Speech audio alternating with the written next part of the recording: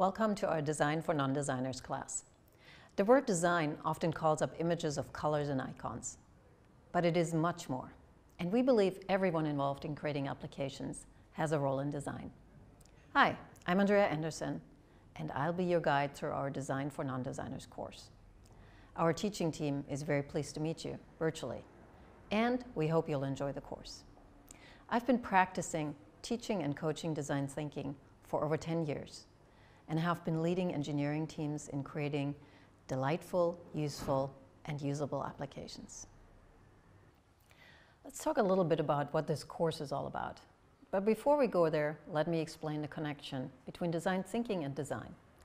Design thinking is an approach to problem solving by considering human needs, basically empathy for the end user, feasibility, can something be built at a reasonable cost, and viability, can a certain profit or benefit be drawn from the solution.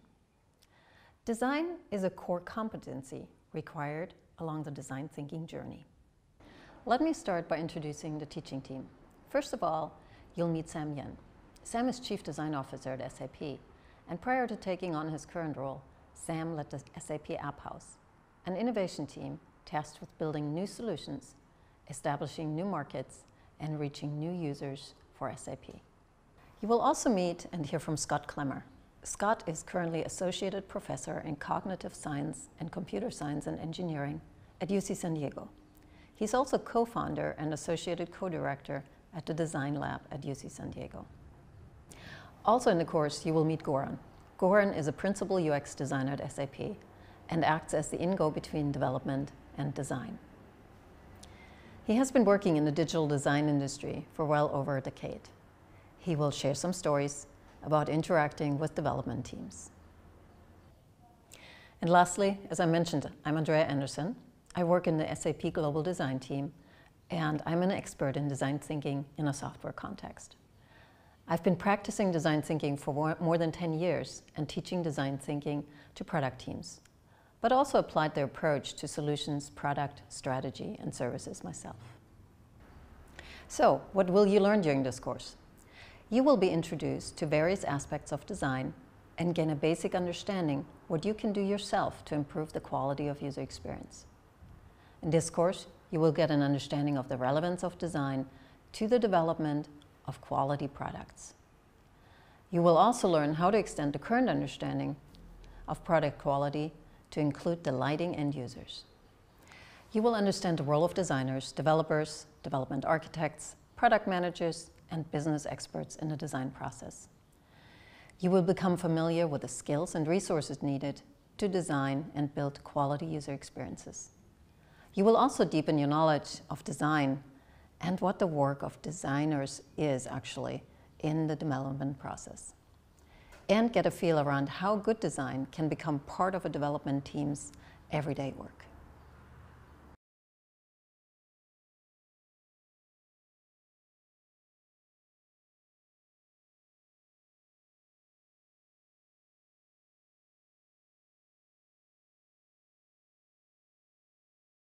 Hello again. Next, I will briefly go over some key design terms. Before we go into more detail about design, let me clarify some general terminology. I'm not a designer, and when I first managed product teams that had design teams, it dawned on me that I was not clear around some of the terminology they used. So here's my Reader's Digest version of key design terms you might hear, not only in this course, but throughout your work with designers. Not directly related to design, but absolutely vital to design are personas, storyboards, and use cases. We won't go into much detail around any of these in this class, but keep in mind that these are vital prerequisites for any design work. Personas describe who the solution is for and what their needs and motivations are. Storyboards describe the user journey in context of performing a task and illustrate what potential software solutions might help the persona. Use cases describe a very specific task and the steps the user will take to reach the goal of this task. I like to think about the design process in two main phases. One is conceptual design, and the second one is what I call production design. With solution specifications becoming more and more concrete in each phase, We will go into more details of some of these terms in a minute. The conceptual design phase consists of wireframes, floor plans, early interaction flows, and typically the solution architecture. In the production design phase, we talk about interaction design, visual design, and user interaction gets developed, data and functional design happens. Let's talk about wireframes some more. Wireframes outline what is on the page. They depict the layout, the interface elements, the navigation, and how they all work together. Here are some examples. Wireframes can be hand-drawn sketches or more high-fidelity mock-ups. Interaction design describes the application behavior in response to user interactions. Interaction design happens later in the process, when the wireframes have been tested and iterated. Interaction design specifies the details where UI elements or user experience elements are located, what they're called, and how the user interacts with the application. Individually designed screens are then tied together in an overall interaction flow, describing the flow of user interfaces. Visual design conveys the mood of the application and will have a direct impact on how the user feels about your product. It describes the icons, colors, fonts, and images to be used. Visual design often also includes the elements of a corporate brand, such as icons or colors.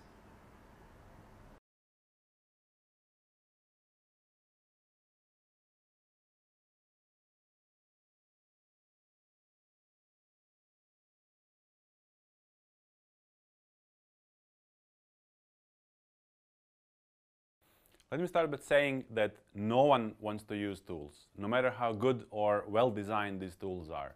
And let me give you a couple of examples of what I mean. When you think about making a dinner, the first thought that comes to mind is probably not, oh, great, I get to use the knife. The thought that comes to your mind probably is, I need to chop up some vegetables. When you think about having a tea, are you really excited that you get to use a teapot or a kettle? Or is it the prospect of having a nice cup of tea? The case is the same when you need clean clothes. Most people would not get too excited about using a washing machine. What you really need is clean clothes. The washing machine is just a tool to fulfill your need. And in other words, people are result-focused. A washing machine might actually not even be your preferred method of reaching this result. So for a user, when an idea for something or a need occurs, they will look for a tool or interface to reach the wanted result. And is the result, at the end of the day, what's important, and not the tool itself or the interface. We should be very conscious of this, as too often as we design software and develop software, we get stuck at focusing on the tool itself rather than on what the user really wants, which is the result. The other concept to keep in mind is that as users want to reach the result, they want to do this with minimal effort from their side. So, to give an example, let's talk about social circles in Google+, an experiment that in some ways went completely wrong, as we know. One of their main features is making their users work. They have this concept of social circles, where they asked users to group their contacts in circles or groups. In other words, actually they want you to spend time working on this. Whereas Facebook does this automatically. They group your friends, even if you don't use this feature, which most likely some of you don't, but occasionally you do. And it's nice knowing that Facebook does this automatically for you, and you don't have to spend time and work on it. Which is really surprising, because Google is absolutely well aware of this principle of not forcing users to do work, but instead getting to the results as soon as possible. When you go to Google, google.com or whatever, your cursor is automatically placed in the search box. You can just start typing, and you get to the results page, and again, those results load automatically. So in other words, Google is removing as many as possible intermediate steps to get you straight to the results, Which brings me to my nemesis on the internet, which is the credit card input form. Why do they still ask you to select a credit card type when most of you probably know that you can deduce the credit card type by the first two numbers of the credit card itself? And they also ask you not to enter spaces or dashes, and of course then you accidentally enter a space or a dash, and then they tell you, oh, error, you entered dashes. I mean, are you kidding me? They actually tell you what you did wrong, which is incredible because they actually know, meaning someone spent coding time to detect your dash. And instead of simply removing this dash and processing the number, no, they tell you, there's a dash right there. Come on, just remove it and process the number. Which brings me to the final point.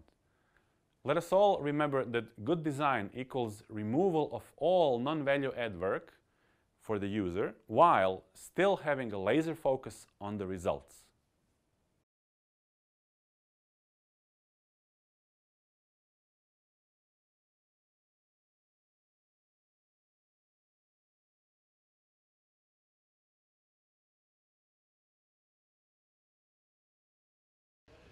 Hi everybody, welcome to the class Design for Non-Designers.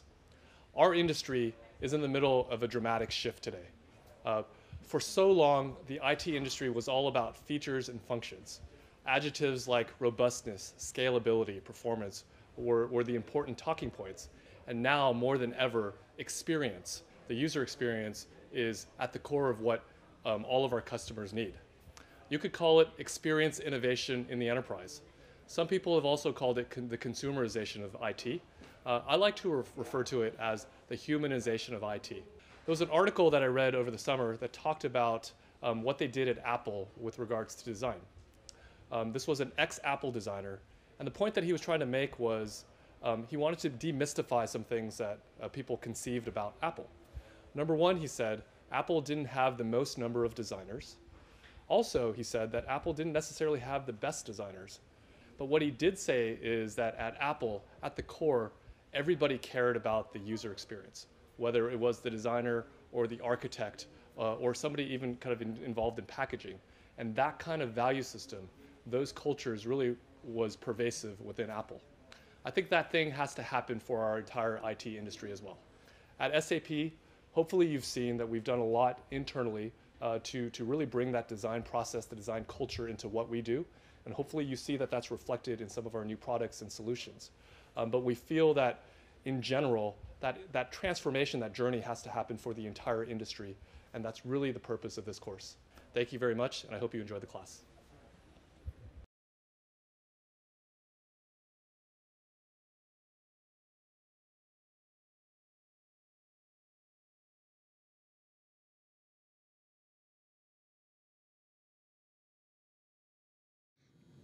Good design brings people joy. It helps us do things we care about and helps us to connect to people that we care about. Good user interfaces can have a tremendous impact on both individuals' ability to accomplish things and societies as a whole. Graphical user interfaces have put computing on hundreds of millions of desks, enabling us to do things like create documents and share photos, interact with family, and find information. Conversely, bad design costs time, money, and lives.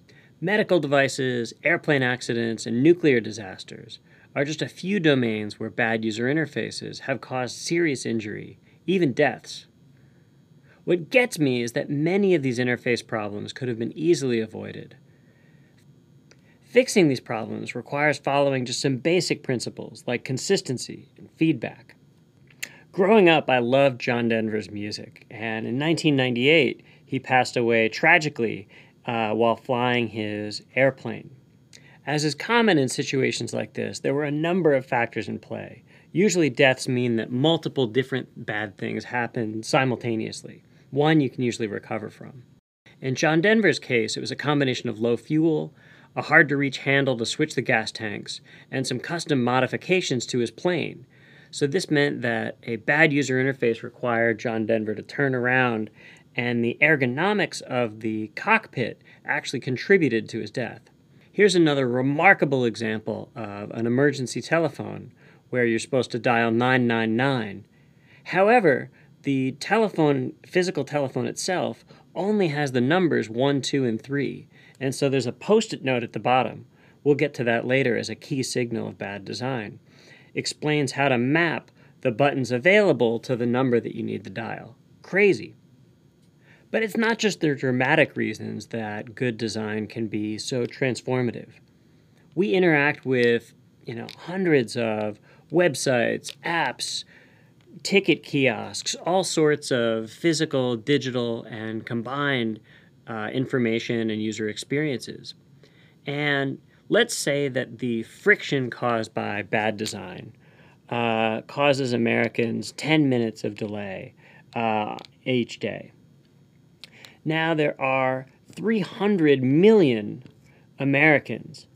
So just in America alone, that would be 3 billion person minutes a day, or 18 billion person hours per year. This is an enormous amount of time, and if you think about the problems in the world and the opportunities facing society, we could put this 18 billion person hours to much better use. At its best, good design often becomes invisible. You can think of the metaphor of a blind person walking with a cane. When you first try using a cane, it's pretty awkward.